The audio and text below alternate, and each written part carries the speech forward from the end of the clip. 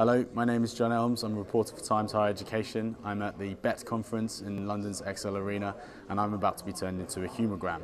So that is essentially a hologram of me that's could be feasibly projected from any location to multiple locations around the world. I'm about to experience it, and hopefully I look okay. And I am a HumaGram.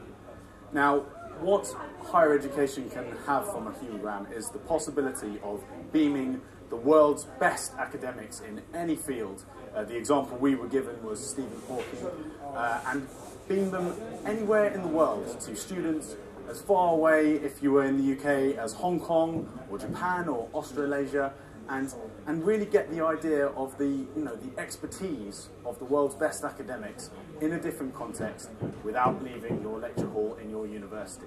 Now, obviously, this is a concept that has a little bit of fun attached to it, but there is a serious point, because obviously students want to learn from the best, and the potential, I suppose this technology hopes, is that they can then learn from the best by having the best beamed to them from all over the world.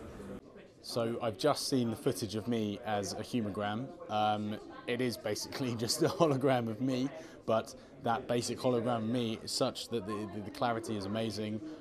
It's profoundly strange to see myself on screen, but it is very lifelike, and therefore I could see why a university lecturer being beamed around the world would be a good thing for students.